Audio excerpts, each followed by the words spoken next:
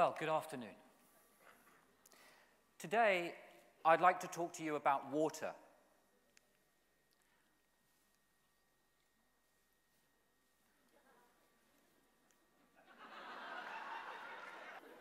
I'd actually like to get you thinking differently about water. We very rarely think about water, let alone where it comes from. All of us will press a button and we'll get a cup of coffee. We'll put a few coins in a slot and we'll get a bottle of water or some Coke. We may even go to our kitchen and get a drink from the tap. Fresh, clean drinking water is piped to all four corners of our closeted world. On my way here, 37,000 feet up, a lady gives me a cool glass of drinking water for the press of a button. I believe it is for reasons such as this that we don't give water poverty a second glance. Now, as a mechanism for trying to grab your attention, I've spoken with the very organized organizers today, and I've asked them to remove all the water from the auditorium. Now, rather amazingly, even though I pointed out the risks of this quite high-risk strategy, they agreed.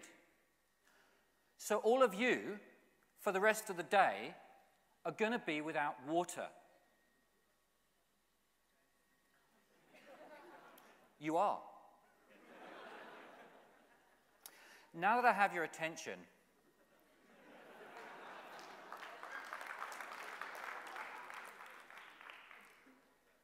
I'd like to talk to you about water.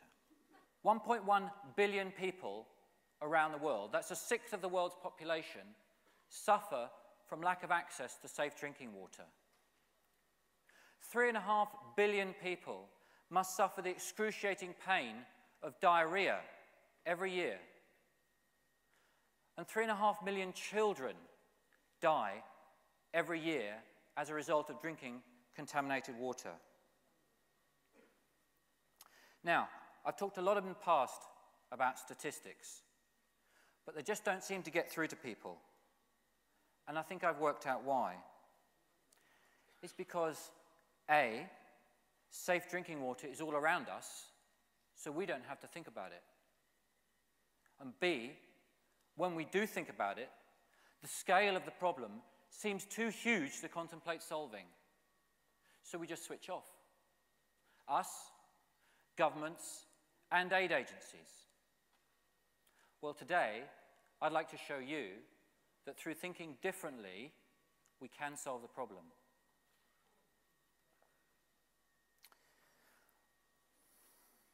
By the way, since I've been speaking, another 3,500 children have died. 30,000 people. This slide to work. 30,000 people are now suffering with diarrhea, and 8 children have just died in that short space of time. I invented Lifesaver because I got angry. I, like most of you, was sitting down the day after Christmas 2004 when I was watching the devastating news of the Asian tsunami as it rolled in, playing out on TV. The days and weeks that followed, people fleeing to the hills, being forced to drink contaminated water or face death. That really stuck with me. Then, a few months later, Hurricane Katrina slammed into the side of America. Okay, I thought, here's a first world country. Let's see what they can do. Day 1, nothing. Day 2, nothing. Do you know, it took 5 days to get water to the Superdome. In America, people were shooting each other on the streets for TV sets and water. That's when I decided I had to do something. Now, I spent a lot of time in my garage inventing, and also in my kitchen, much to the annoyance of my wife. But eventually, after several failed prototypes, I finally came up with this, the Lifesaver bottle. Now the science bit. Before Lifesaver, the best hand filters were only capable of filtering down to about 200 nanometers. The smallest bacteria is about 200 nanometers.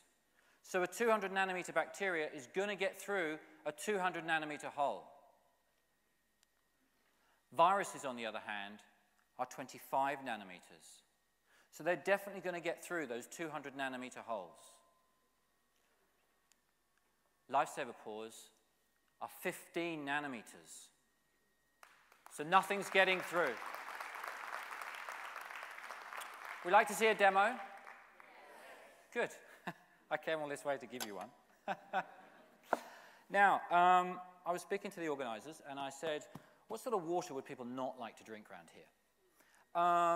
And they said, well, from the tap. I said, well, okay, let's go a little bit different than that. And so we went out, and we went out around the streets, and we found some water sellers, and we found a guy selling water from a tanker. So this is the water from there.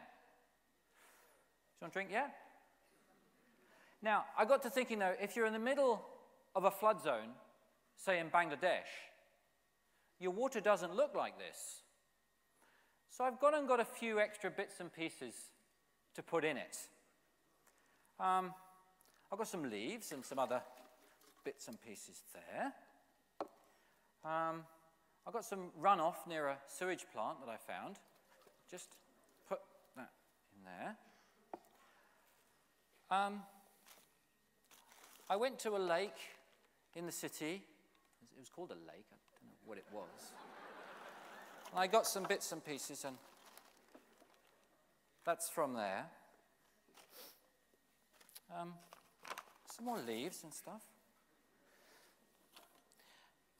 And then I scooped up from the bottom of a river some really nasty stuff, and I thought I'd just put that in there.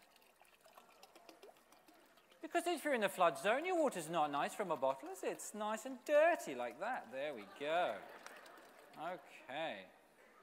There's a bit more rubbish in there. Let's just get that out. Oh, yes. Okay.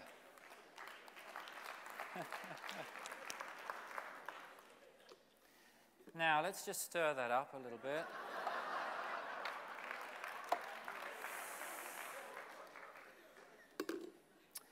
Now, this is my dog, Alfie. And Alfie normally gives me a little gift when I go away to presentations like this. Fortunately for you, I didn't fancy the conversation at customs. However, after dinner, I met Rupert. I told Rupert my problem. He spoke very good English. He said, I think I can help you with that. So the lovely Rupert gave me a little present. Because if you're in the middle of a flood zone, all your sewers are coming up, right? So this is a present from Rupert. Let's just put that in there. Come, one of you come. Just smell that. Come. Smell. You didn't smell it. She's cheating. Smell. Okay. It's real from Rupert. Now we can stir it up. Mmm.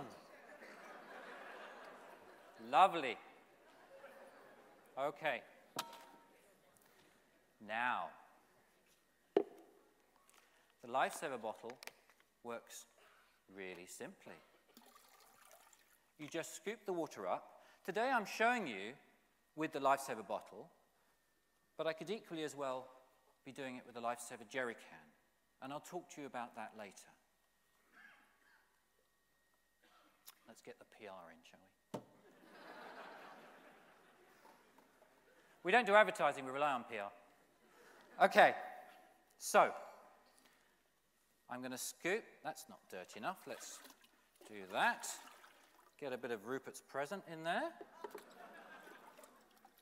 There we go. Oh, he's a good boy. I just put that in there. Okay. No chemicals, just filtration. Pop the lid on. And I'm just going to give it a few pumps. Okay? That's all it takes. Now I've got to be quick. You ready? You're not sure, are you? I'm going to get this guy. Ready?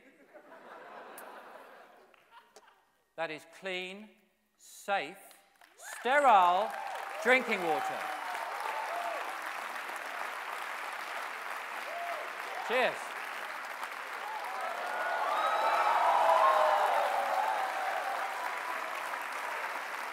Thank you. I think I need a volunteer. Let's get a volunteer. Okay. Come on. You want to go? Yeah. Come on. There you go. Have a smell? No smell. Okay. Have a taste. Sweet. What's it taste of? Sweet. Sweet what? Sweet water. Sweet water. Okay. It's water. Thank you. Well done.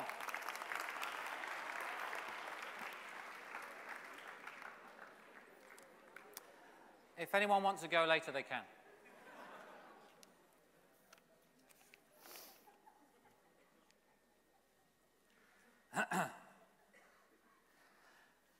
Lifesaver products are used by hundreds of thousands of people around the world. For the past 4 years, I've invented several products, the first of which was a Lifesaver bottle. This can process 6,000 litres of water. The Lifesaver jerry can process 20,000 litres of water. They've all got replaceable cartridges, so when the system shuts down, you can replace the cartridge and it prevents the user from drinking contaminated water. We make several products, but I'd like to focus today, and we focus on various markets, but I'd like to focus today on the humanitarian and governmental market. And we're working with the governments of Malaysia, the governments of Colombia, the governments of Panama, and we hope soon to be working with the governments of India to bring this sort of technology to people who really need it. Traditionally, in a crisis, what do? We ship water. Then, after a few weeks, we set up camps, and people are forced to come into the camps to collect their drinking water. What happens when 20,000 people congregate in a camp? Diseases spread. More resources are required. The problem just becomes self-perpetuating. But by thinking differently and shipping these, people can stay put. They can process their own clean drinking water, and they can get on with rebuilding their homes and their lives. Last year, I visited the province of Sindh in Pakistan for the floods. It was amazing. The UN, the Red Cross, the Red Crescent, Oxfam, and lots of other agencies did their usual thing and set up camps. And sure enough, people came into the camps and were fed and watered. And sure enough, cholera and other waterborne diseases started to spread in the camps. However, there were still hundreds of thousands of people stuck out on the causeways. I spoke to a doctor and asked him what he was doing out there. He said he was handing out chlorine and flocculating tablets, but today he had to come and collect them all in again because people had thought they were medicine and were taking them, getting ill, and having to be rushed to hospital. He was desperate.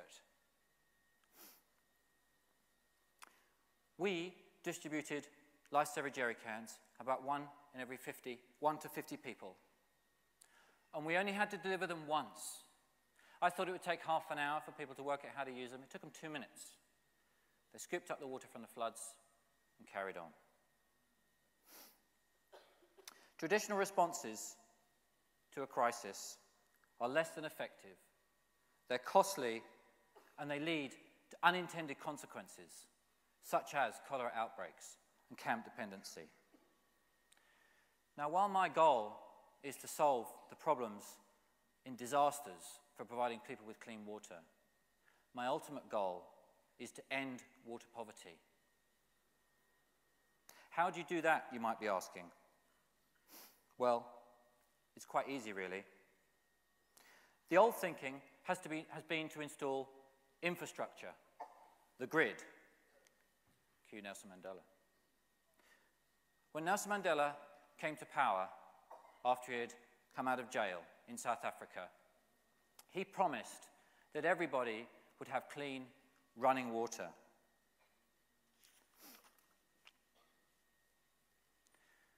The euphoria that surrounded his presidency, the momentum for change, and the billions of dollars that were pumped into that economy have still not been enough to solve that problem.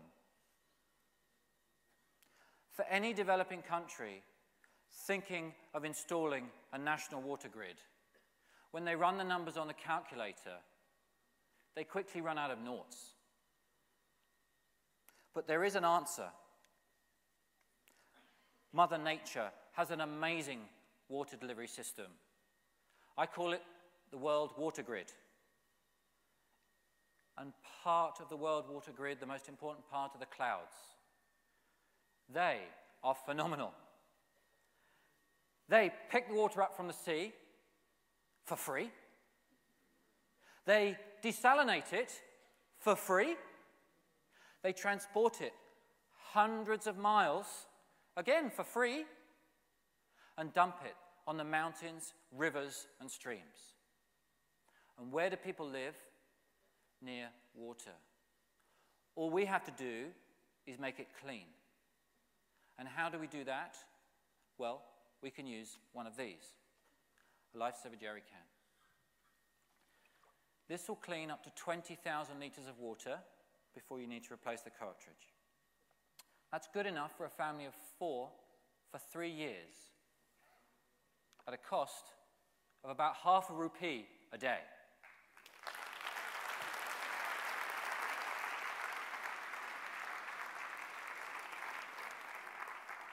I'd like to show you a video now.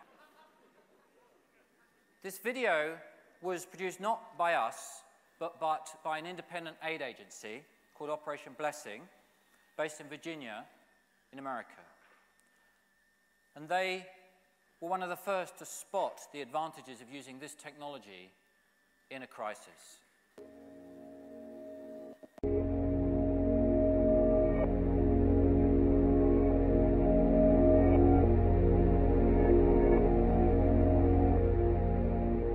Pas de courant, même là, on ne peut pas vivre, non, rien. Seulement, c'est dans la rivière, nous prenons de l'eau, c'est là-dedans. Nous prenons de l'eau, nous faisons activité.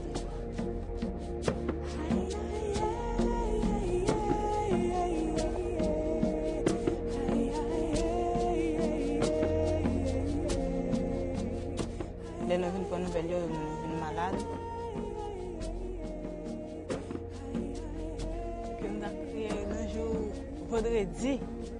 Le jour vendredi, ça te vient faire mal, puis le collègue te vient pas faire bien. Tu es obligé de coucher, pour te lever dans le matin, puis faire manger avec tes mots. Tu as un petit là tout petit. En dedans, tu es brûlé, moi je ne suis pas brûlé. Pendant que je suis brûlé là, je ne suis pas brûlé. Après, non, bon, les consagrants qui m'ont donné de l'eau, ils m'ont donné de l'eau, ils m'ont donné de l'eau. J'ai crié. Jésus, on ça pour faire nos Seigneur. Qui monde qui connaît moi je de l'eau pour Dieu crier. Après ça encore dans soirée toujours soirée même vendredi soir encore on a crié toujours ça va m'a fait mal et puis vinn gen mon a fait des moun encore a fait des moun encore couché, m'a crié. Un jour vendredi ça devient faire mal pile. Pas de qu'on fait nos malades non comme si mais il y a des gens qui va qu'on fait bien. Pas de gain cœur content. Comment pas de gain cœur content parce que pas jeune de l'eau pour moi-même commencer depuis sous tête. Moi t'ai pour un petit de l'eau que moi t'ai gagné dans caille là qui va sortir dans la qui va là on t'ai prendre avant ça. Pas de chambre servir avec non gars non. Moi viens mettre le bruit pour microbe là. Là pour me d'abord petit casse mon je va pas vrai. Me serrer là dit petit moun yo vrai. Places we're going are just caked in mud. There's so much rain and floods have been going on. Operation Blessing here in Haiti, we're doing our best to combat this cholera epidemic here. Just outside of Loudon, this village in the background, you've got the villagers coming this direction. 60 families going to receive jerry cans today. It's an opportunity for them that's potentially going to change their lives. Ça c'était vraiment mon triste. C'était vraiment 4 jours.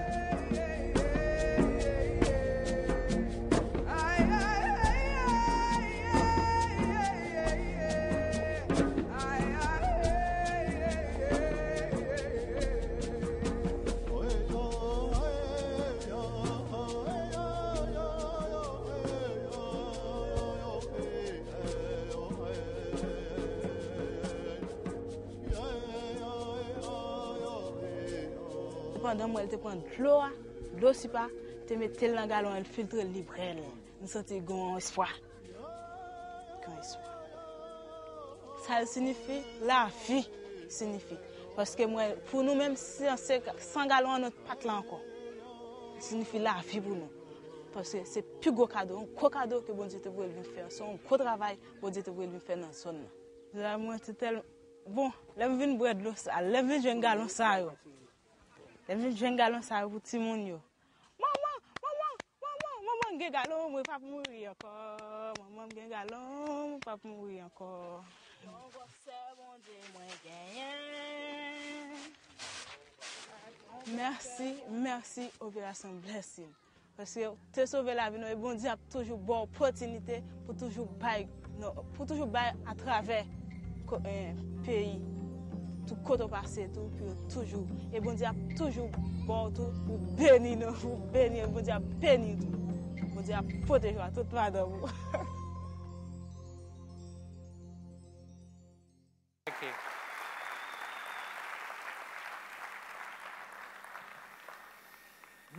Excuse me, I'll cover.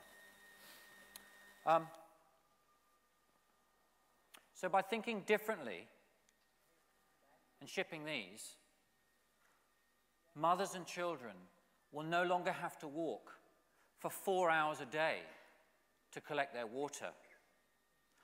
Fathers will no longer have to drink the dirty water from the fields in which they toil. And children can go to school more regularly.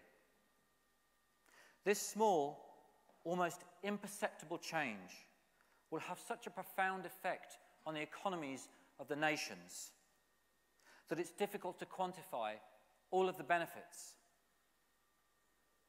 The billions of dollars spent on medicine to treat cholera and other waterborne diseases, the millions of hospital beds that will be freed up for operations and procedures that I in the West take for granted, the billions of extra man-hours freed from the people now able to work will boost the economies of nations to enviable levels. And as the economies grew, education levels would increase because more people would be able to go to school. So the wealth of families would also too increase. And as history teaches us, over time, the size of the family unit would actually reduce, aiding the spurt on population growth. So with just $8 billion, we could achieve the Millennium Goals target of halving the number of people without access to safe drinking water, and water wars could be fought no more. To put that into context, to put the money into context, the British government alone spends about $15 billion a year on humanitarian aid.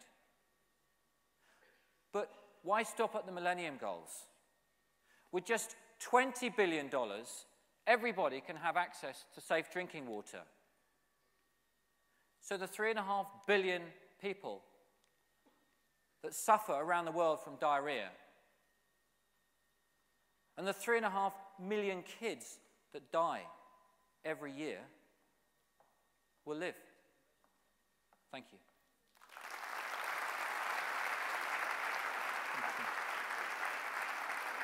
Thank you. Thank you. Thank you. Thank you very much. Thank you. Everybody waits Thank for you. this.